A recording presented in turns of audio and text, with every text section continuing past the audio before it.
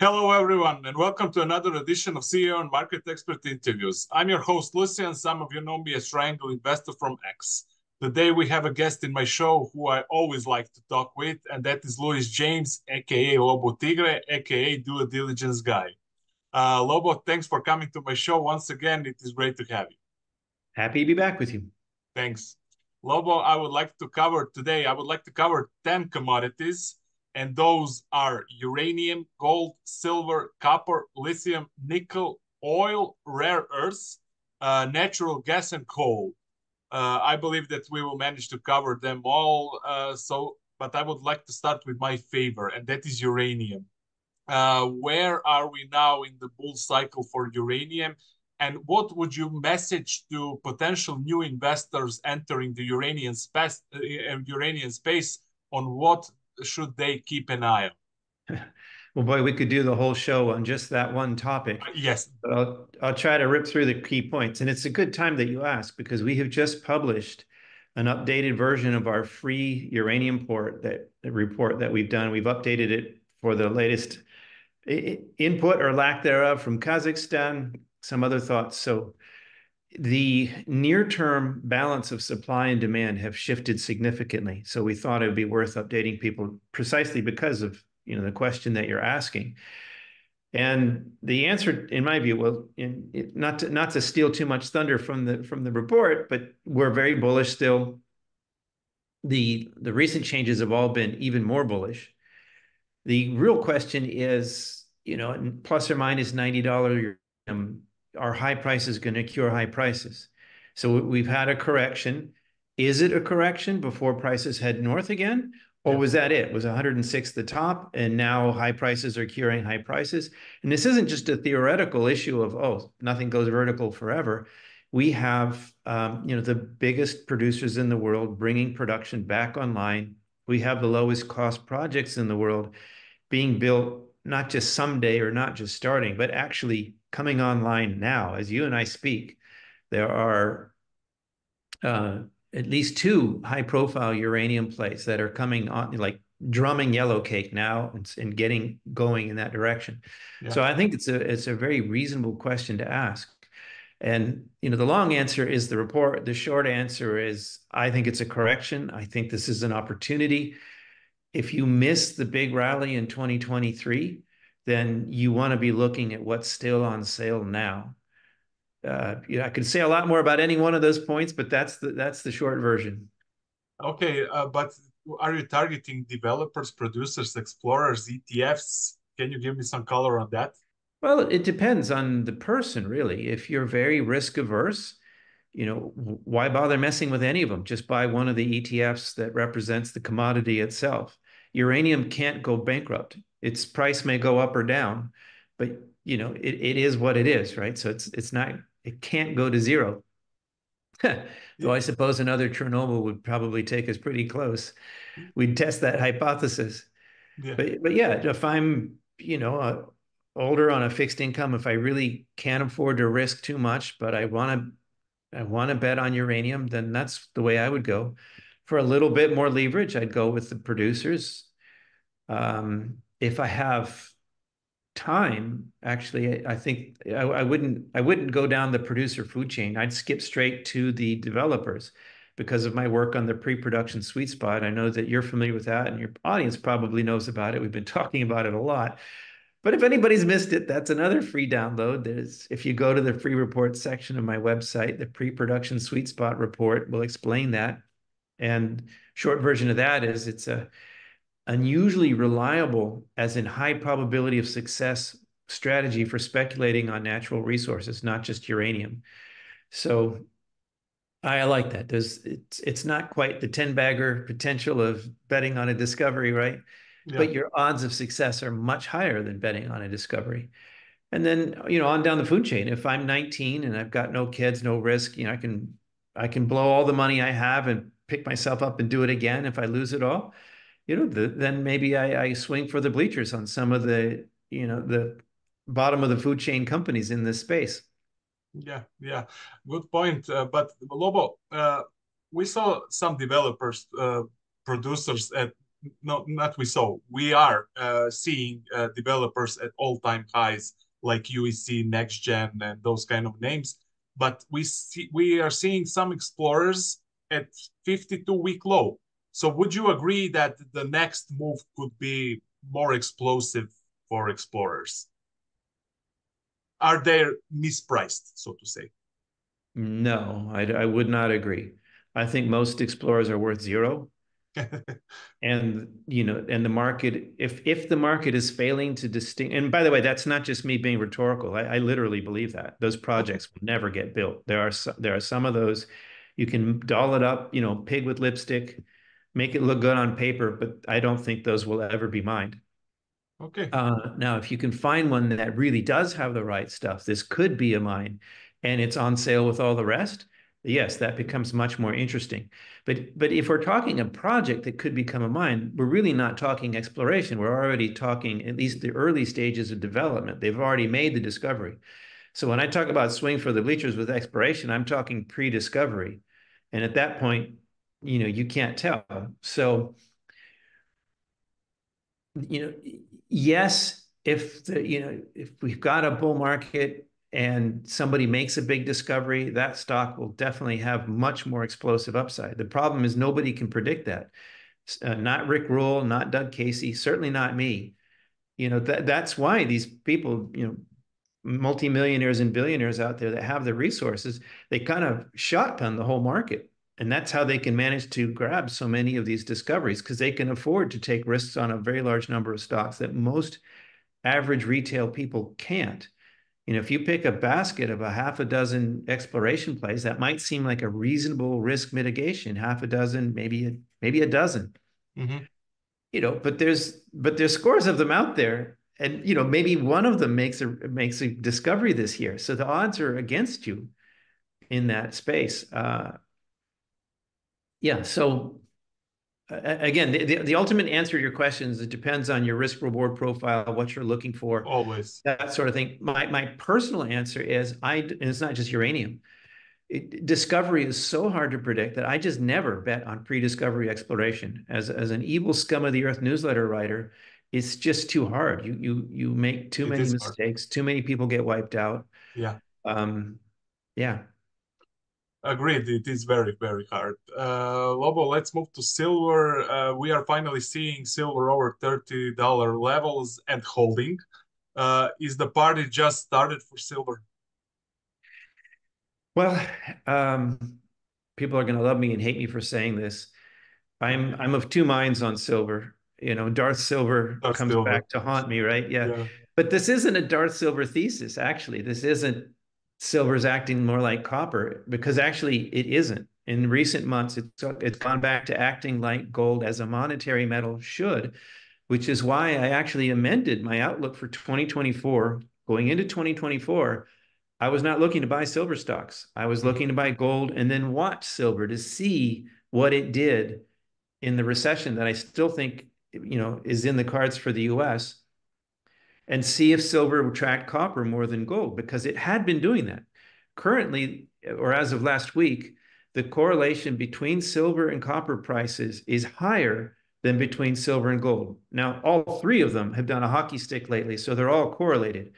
But if you've been watching silver and saying it looks a lot more like copper, you're not imagining things. That's actually in the math. That was happening. Mm-hmm. But in my view, that has changed. And so, yes, I put silver on my shopping list this year. If anything, a great silver play is so hard to find that I'm putting more effort and energy into trying to find silver picks that I don't already own that I like. And so the issue here is, country risk has really become a problem. I don't actually think it's accidental for historical reasons. Where do the conquistadors go? I think there's a historical relationship and a reason why so much of the world's best silver districts are in kleptocratic countries that really make me nervous about investing there. So there are great silver projects out there, but I'm very politically risk averse, and that leaves me with very few choices. I was saying I was of two minds. So the good news for silver bulls and everybody, oh, he's not Darth Silver anymore. He put silver, he's hooray silver. The bad news is that silver moving to 30 now, A, it doesn't fit the pattern that typically silver has. And B, it seems out of whack with where the market is. There's no particularly compelling reason why that you can see, I think, either as a TA or as a fundamental analyst, why silver should have done that. So that makes me nervous about how long silver could, it would be, people will hate it, but it would be perfectly reasonable for silver to correct back below 30. If it corrects to 28, $29 or something like that, that'd still be a great price for companies that were already making money at lower prices or the better projects out there. But people would hate it, right? Oh, if it's not going up, then it's no good, right? Yeah, So yeah. silver makes me a little bit nervous in the immediate term because of this vertical move that we've seen. But sorry, on the third paw, and I know you've got 10 commodities you want to get to, but this is important. No, It is sure. true. We're not just imagining this. It is true that, whereas gold has hit at least nominally all-time high after all-time high, silver is still well below its previous all-time high. And that's not even adjusting for inflation. That's Yeah, just a nominal all-time high. So markets are not always rational. I do not believe in the efficient market hypothesis. It's precisely because markets are so often irrational, they get overbought or oversold. And exactly. it's pretty exciting to see something like this silver breakout. It's an energy metal, it's part of the green agenda, it's a monetary metal, it's an inflation hedge, it's all this stuff going for it. It's industrial and monetary aspects could actually propel silver much higher than supply and demand would suggest. And that can happen right away, or it might happen later this year. I don't know. But I'm glad I still have some silver in my portfolio and I'm actively looking for more. That's a great breakdown of silver. I have a hypothetical question for you. Let's say I own physical portfolio of silver, of physical silver, and I bought it. My average price is, let's say, around $14. Would you unload some No, if you were me? no. No, you would keep it. So, And I wouldn't care what the average price was because my reason for owning physical silver or gold bullion is not as an investment. I don't invest in gold or silver. I okay. don't speculate in either about the movements. I own them because they are money. They Yeah, are physical wealth that I can hold in my hand. It's a long for which there is no short. There's no counterparty risk. I didn't buy any of the silver that I have to sell when it goes up. If I never sell an ounce of it and my kids inherit it, that would be fine with me. That would mean that I never had to use that insurance. On the other hand, savings are not just as insurance, they're also for opportunity. And I have dipped into bullion before, like to buy a house, that sort of thing. So that would be the sort of thing that would prompt me to consider dipping into my silver or gold, not price movements. okay, fair enough. Lobo, gold is at all-time high. What is that telling? Nominally. No, yeah. What is that telling us about the economic, political, and safety situation in the world? Are you afraid to see gold at 3,000, 4,000? No, no, three, you adjust for inflation and 3,000 isn't even a real high. So no, three doesn't scare me. But I do agree with the sentiment you've heard from probably Rick and others. You know, I I think Rick likes to say that the reason why I own gold is because I'm afraid it's going to $10,000. A world in which we have $10,000 gold is a world in which there is some serious shit going down. That's a Exactly. technical description of the situation there. Yeah. I'm not sure I'd want to see that world. Having my Yeah. gold go up that much is, I'll be worried about what's going on. Like Doug Casey says, my other mentor, I'd want to see that on my TV, not outside my front window. So yeah, I get the question, but no, 3,000 wouldn't do it. You mentioned things that I'm sure the audience is aware. We don't need to beat that to death. We've got two hot wars, either one of which could become World War III. If there's bad stuff out there, Yeah. that is a good reason for people to be hedging, their bets here. But you asked about it, gold as a signal. And so there's two ways I look at that. One is I think gold is calling BS on the Fed and the central banks of the world. And yes, the global South is buying gold and so on. But still, it's all right. Let me rephrase it. It's calling BS on the Fed and the fiat currencies of the world. Mm. I think that's indisputable. And the other thing, and this is more speculative, is that gold tends to lead inflation. Like people look at, if you correlate gold and CPI, it's actually a terrible correlation. It's Yeah. almost non-existent. And the reason for that is because gold leads. So like and we just saw this in 2020, gold goes way up, like massive run. Inflation does nothing, like it's bupkis. It's still basically zero. And then 2021 comes along, 2022, we get this huge surge in inflation, but gold's already up over $2,000. So it stays Yeah. there, right? So gold moves, inflation does nothing. Inflation moves, gold does nothing. So there's no correlation. But obviously, the gold did matter and it told us what was coming. Anybody with half a brain could see that all the crazy stuff governments were doing in response to the COVID lockdowns was inflationary. And markets are forward looking, and that's what gold signaled. So if that's what's happening now, notice the word if, right? If that's what's happening now, gold is signaling significantly higher inflation ahead. And that actually fits with my macro view, but we'll have to see. I tend to agree with you on that, definitely. Let's move to copper. World needs copper, no new mines, grades are declining. Supply and demand picture is pretty clear here. Would you call a copper a no-brainer for investment in the long run? In the long run, absolutely. Yes. I would say I'm even more like if you ask me 10 years, 20 years, I'm more bullish on copper than anything else, even uranium, even though I see nuclear energy proliferating around the world. I'm extremely bullish on both. Of course, I'm bullish on gold, but if it goes up that much, they'll cut some zeros off the dollar. Yeah, yeah, And, the visible exchange rate could actually go down, right? But copper is the Dr. Copper thing can be taken too far, but there's something to that, right? It is an essential industrial mineral. Just simply global population growth alone means higher copper prices going forwards. And because of all the not in my backyard thinking, this NIMBY thinking, as you mentioned, the supply isn't there. It's not coming online. There's some disagreement about how much surplus or deficit there might be in the nearest term, but there's very little disagreement in the industry. Basically, everybody sees that there's just not enough copper mines. The supply isn't there. And by the way, you'll hear that I'm not saying anything about electric cars. That's sauce for the goose. Like higher copper I see is baked in the cake, even if not another Tesla is ever sold again starting today, right? Which is mhm. obviously not going to happen. The extra demand from the electric cars adds to It's it. I clear. saw, this isn't my team's math, but I think it was BMO or one of these large firms put out a chart showing that we need basically to double copper production by by 2050 or 24. It wasn't 2030. It was farther ahead, like 2040 or 2050. We need to double copper production to keep up with demand with no EVs. Like they had that as a base case, and then with EVs, like the chart just goes Yeah, nuts. yeah.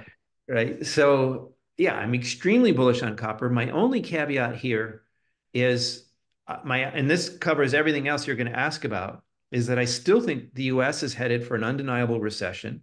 I think it's in a rolling recession now. I think the last bastion of strength that the US likes to cling to, saying that it has such a wonderful economy, is this strong laborer slash consumer.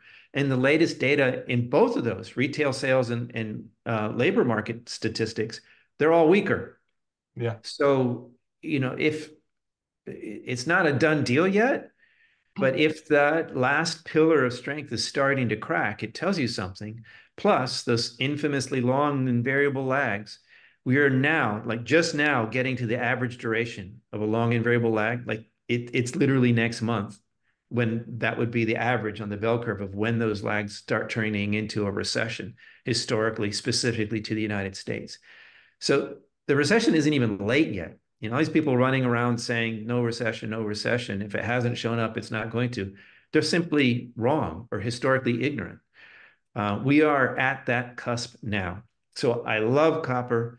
It's, as you say, it is a no-brainer going forward. But ahead of a recession, experience tells us industrial minerals get whacked.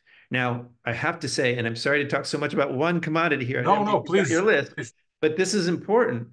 I got to say, I've been objectively looking at copper's price action this year. I've been dead wrong about this.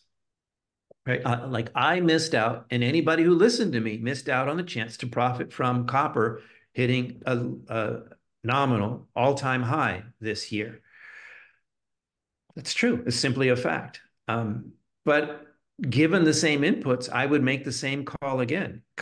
Industrial metals always, always, always get whacked in a recession. And until I'm sure the recession is either done its worst or I'm wrong about it, like there's no recession, I just can't pile into copper. So yes, I missed it. Yes, I still think the recession and the correction is coming, and we'll just have to see how that plays out. But longer term, like, sorry, the takeaway would be if I'm a copper bull, I'm just uber copper bull, I get all this, and I have a long investment time horizon. And I knew from experience that I could buy a copper stock, see it drop 50% in the months ahead, Yeah. and then become a 10 bagger in the years ahead. If I knew that I could stomach that 50% drop, well, then maybe I'd start buying copper stocks because maybe I'm wrong about the recession, right?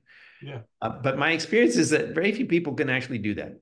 Most people would freak out, especially if it's a producer that's supposed to be profitable and suddenly is not profitable. It's got debt covenants, all these issues. People would freak out. They'd sell. They would end up with buying high and selling low, and that's not the formula. Yeah. What do you have similar views on lithium? What's your take on lithium going forward? Similar, but lithium's already been whacked, right? So instead of coming at it from an all-time high, we're Yeah. looking at a substantial correction already. However,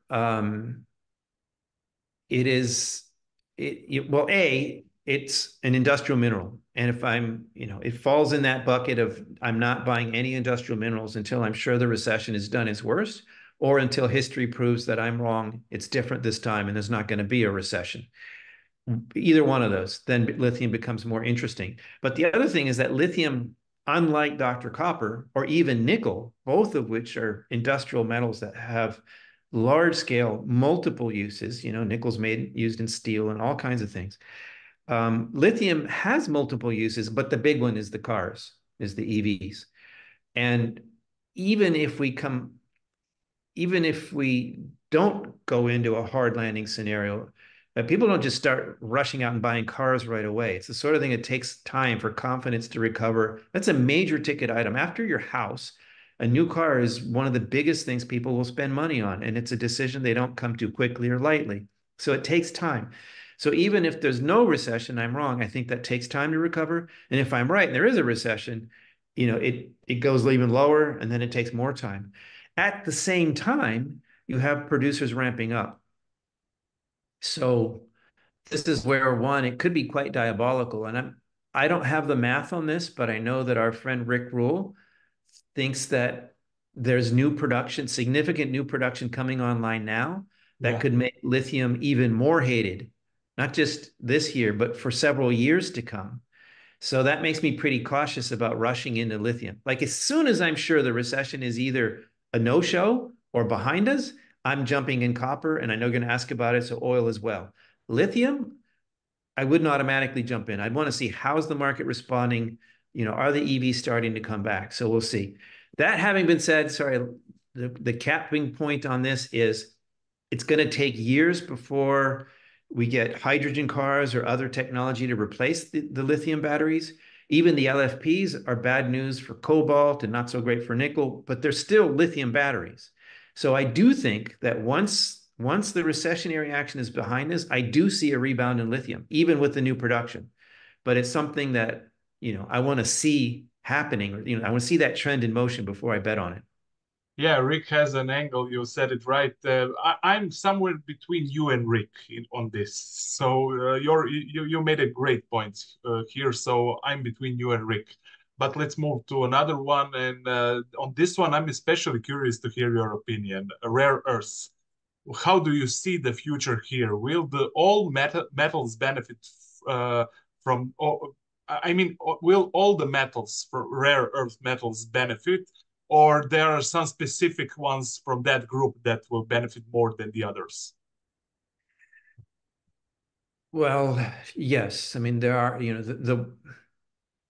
the ones most needed for the superpowered magnets, I think, have the most solid case here.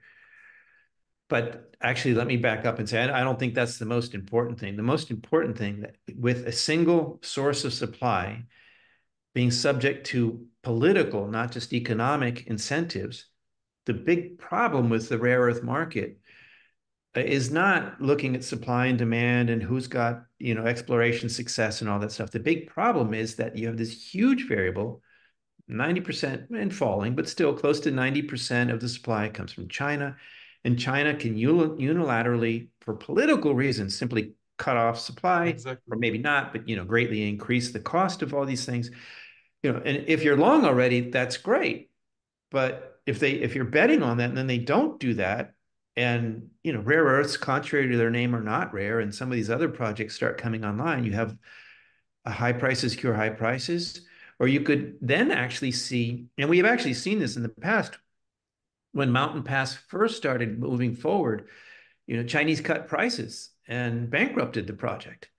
So I could see a case where people start bringing rare earth projects online in Canada, the US, or other places, and the Chinese suddenly decide that, the Beijing decides that it's a good idea to increase the supply and lower the cost of rare earths. Or the opposite could happen. We could be in a situation right now where Biden, in his infinite wisdom, slapped a 100% tariff Yeah. on Chinese electric cars. I don't think we've seen the end of the Chinese response. There's a chance that the Chinese could say, those rare earths you like so much, guess what? They're going to cost you 100% more. So there's actually an investment thesis here. If you listen carefully to what I'm saying, there's an opportunity, especially if China chokes off the rare earths, to just see like tremendous gains. The costs of the underlying minerals can double. The share prices in the companies that have those minerals can 5x or 10x in a situation like that. The market can be very irrational. But that's an if not when question. Like there's no trend. We can't say China is 73.5% to the way of banning these things. They either, Mhm. ban or they Yeah. don't. They either slap new tariffs on or they don't. And we'll know when we know. So I see that not as disciplined speculation. I see it as gambling. Now, if you've got play money, you want to gamble in this space, maybe that's a fun gamble. I think that would be more fun to me than going to Las Vegas and putting money in a slot machine. But I would think of it as being like that. Yeah, it's a gamble. I agree, but if you have spare money, like you said, it's a good gamble, in my opinion. Uh, I will gamble a little bit on rare earths.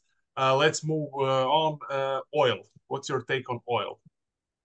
Oil is like copper, in my view, with the exception that it has potentially more explosive upside after the recession, because copper is not capital starved. The constraint on copper is the NIMBY thinking and the permitting and it's regulatory burden.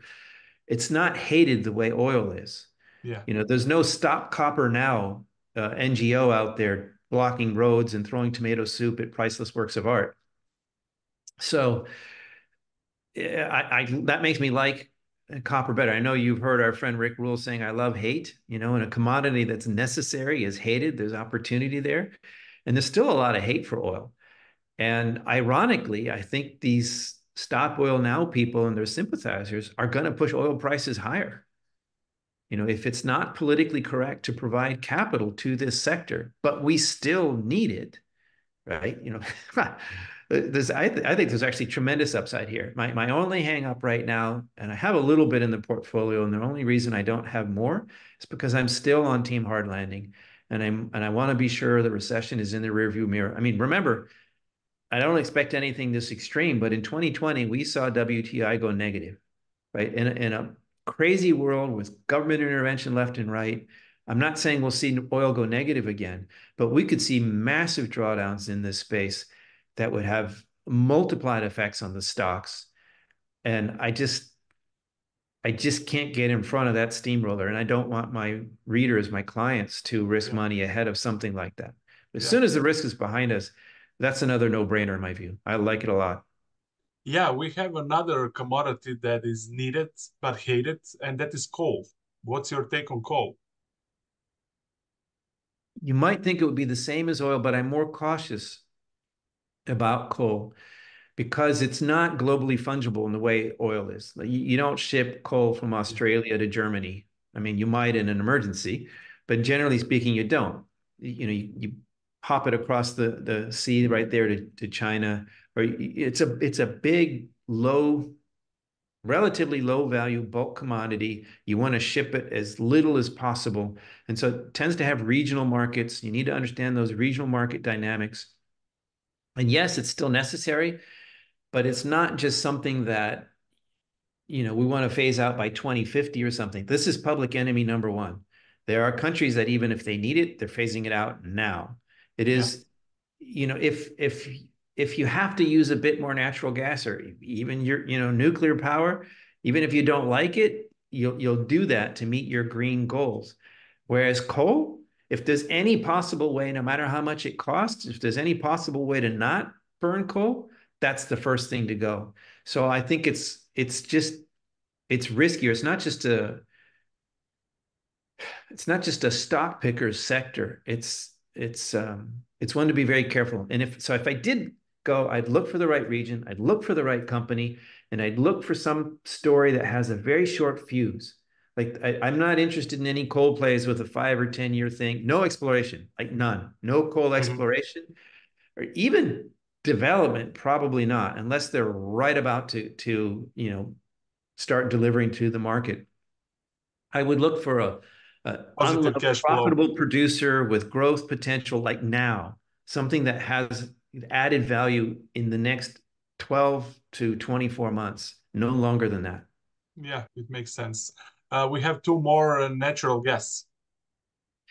Natural gas is just too wonky for me. I mean, it periodically goes to zero in the United States if a pipeline breaks down or something. And you could say, oh, well, that's idiosyncratic to, yeah. But if your company that you bought, because it's so great, is on the wrong side of that broken pipeline and suddenly it's paying people to take its natural gas, that sucks to be you in that case, right? Yeah, So it's just a tricky market, and there's a lot of natural gas out there. So, yeah, generally I like oil and gas after the recession, but oil's just much easier. It's much easier to pick stocks that are likely to win and not have a sudden adverse reaction. That said, for somebody who really does a deep dive, takes time to educate themselves and pick the right players, yeah, I think there's a lot of money to be made there. But it's not easy. This is not for beginners. definitely. Final one, and you already touched a bit on nickel. Yeah. So, well, one, there's a market disruption right now, right, in New Caledonia. So, I think it would be a mistake to look at signals like that, this recent upturn we've seen in nickel as an indication of the market going into deficit or something like that. Um, I think, well, by the way, we also have a free nickel report on a website that still needs to be updated. But I bring Okay. it up because what's happened now and why nickel is already hated is that you have all this laterite nickel from Indonesia, Philippines, and Asia coming online and, basically oversupplying the market. This is significant because the sulfide nickel producers where you could see it in the PowerPoints of all these exploration and development companies of, oh, you got to have class one LME nickel. You have to have the right nickel for the batteries. We called bullshit on that. And it turned out that, it was bullshit. Ultimately, nickel is a metal, right? And if you've got the nickel, you can make the batteries one way or the other. So we pointed out, and we were right, that there's a lot of non-LME, class one nickel out there. And it was kind of ridiculous to claim that the prices had to go up. So that's still out there. And yes, there's a fair amount of environmental cost to this type of production. And even Rick has said that he thinks that the impact of that is enough that even places like Indonesia and the Philippines will scale back that kind of production. And I suspect he's probably right, but I suspect that takes quite a bit of time. And especially if the global economy is already weak and the US goes over the edge and pulls the whole thing even lower, that's not a time where you start saying, if maybe Western countries get more environmental religion in that case, but Asian countries, they're like, screw that. We got to make money here. We need tax revenue. We need to, support the economy. So I guess what I'm saying here is that I don't see the supply constraint coming anytime soon. That said, it is an important industrial metal. I don't hang my thesis on the EVs at all. I think coming out of the recession, I'll look at the balance of the market at that time, and I could actually imagine myself buying nickel stocks at that time if the downturn has constrained supply. Like if I don't see environmental concerns 5 years from now cutting back supply in Indonesia and the Philippines or China, but an economic downturn would.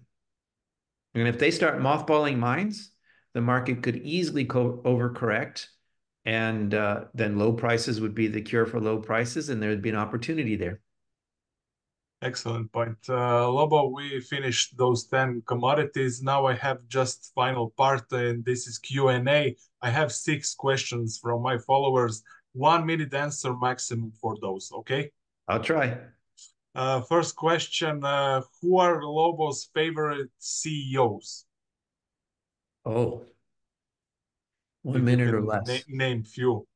Okay. I'm not sure they're CEOs. I really like Ron Peratt, formerly AUEX, right? Renaissance. Um, Mhm.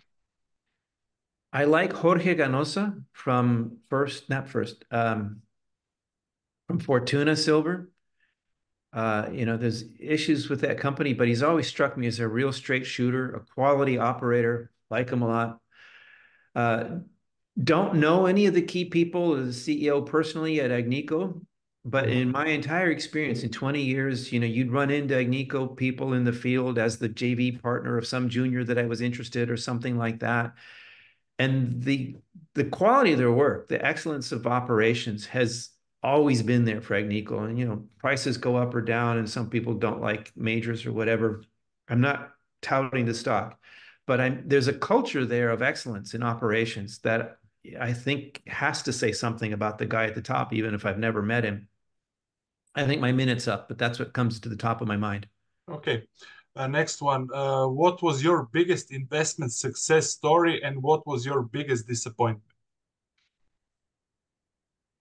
Well, my biggest gainer would probably be actually First Majestic Silver, though I didn't personally own that at the time. I was back in my Casey days, but I remember, and this was my call. I remember putting a buy on it. They had 3 big properties at first. One of them, they drilled it and it was a total dud, and the stock fell off a cliff. Like it dropped 60%. And I thought, well, gee, if 1/3 of their assets went away and the stock is down 2/3, that's an opportunity. And it went from like a buck to over $20. I don't remember the numbers off the top of my head. So, but it was something on the order of a 20 or 25 bagger on my call. So that would be one of my biggest wins. I don't own that stock. I'm not recommending it.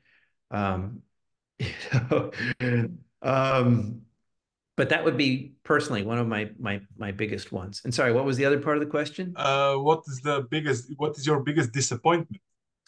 Oh, that one's easy. There's another free document on the website called "My Two Biggest Mistakes and What You Can Learn from Them." One was Rubicon, and the other one was Banks Island Gold. And the commonality, very different companies, but the commonality was building a mine without a proper feasibility study. And the one, probably the Rubicon was the most painful one because Banks Island almost made it. But Rubicon, oh, the worst thing is that the marketing guys back then asked me for one pick, and I hate saying giving one pick. I always like a basket approach, but they said, no, if you could only buy one today, which would it be? And I picked Rubicon, and boy, did that blow up on me. So yeah, I remember that one. Okay, Mark wants to know how would the peace agreement between Russia and Ukraine affect commodities, especially precious metals? Precious metals, I would say almost not at all. If you said oil and gas, yeah, that would make a difference. we'd have to see, could they really kiss and make up? Could Europe say, okay, we're going to buy Russian gas again? Yeah, I could see them buying some, but I don't think they ever go back to the way it was. They realized the vulnerability, and I don't think they ever want to be that vulnerable again. So I think a moderate impact on hydrocarbons, no impact on monetary metals, and I don't think this is going to happen anyway. I mean, the only way, like Putin never kisses and makes up with the West. The only way that ends, is either Russia wins or Ukraine, no, or somebody kills Putin, like assassinates him or something like that. Maybe that wins. I just don't see a happy ending here. Sorry. No problem. Next one. Name 5 jurisdictions where you would never invest your money. South Africa, Bolivia, would he never? I don't know. Yeah, never. I'm not sure. I mean, things can change. Right I now, mean, at the Mexico moment, is let's going the say at the wrong moment. way. Peru scares me. There are a lot of countries in Central America that's just not mining countries. Costa Rica, it's very unlikely. Um, the Sahel countries right now that are in trouble. I wouldn't say never, but I would not put money into Mali or Burkina Faso, places like that. I think that's Okay. five. Yeah, that's fine. Okay, Bill wants to know, how do you see US monetary system in 10 years? Non-existent. No, I don't know. Well, like my friend Brent Johnson, the dollar milkshake guy says, it's going to take time to dethrone the dollar. Um, but it is contrary to the de-dollarization deniers out there of the world. The dollar's share of global reserve currency is dropping every year. Like that is a visible multi-decade trend. I think that continues. I was just talking with Lynn Alden about this, and an interesting thing is though that with fiat currencies failing in so many countries, like the Argentinian peso, where Milei wants to go with the dollar instead, or other countries that, if not officially but de facto, their fiat currencies are so dysfunctional that they're essentially dollarized. Um, you could actually see the dollar gain market share as a reserve currency as other fiat currencies implode. And if they implode, they might, some people might buy more gold or buy some more Bitcoin, but the government, are they going to adopt the yuan or the euro? Probably not. They'll dollarize. So you could look at this on the forex, you could look at this on reserves and things like that, and there are question marks about where this goes. But ultimately, the one thing there's no question about is that the purchasing power of the dollar continues to decline dramatically. We have yet to pay the piper for everything that's been done since the COVID-19 lockdowns. And I think that we're going to see, if I'm right about the recession ahead, I think we're going to see the money helicopters fly. And even if nothing big happens, it's just what governments do. They debase their fiat currencies every year.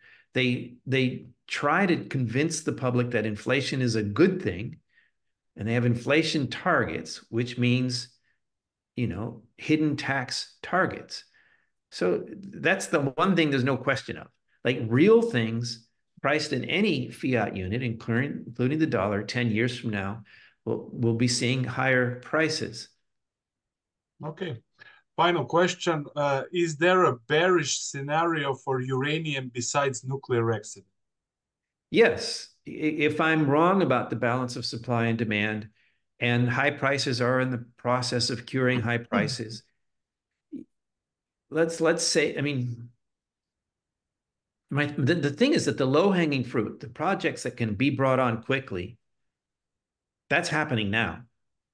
So after that, I mean, people talk about, the high grade, well-known projects in the Athabasca Basin and so on. Those are going to take years. There are Agreed. models out there. Like if you look at supply models for a lot of big firms, you'll see this big spike in 2030. And that's basically when the Western Athabasca comes online. That's an assumption. Those projects aren't even permitted yet, let alone shovels getting close to hitting dirt. So, you know, I think this is a very unlikely scenario, but this would be how, besides another Chernobyl, how could I be wrong? These projects coming online now meet the market demand.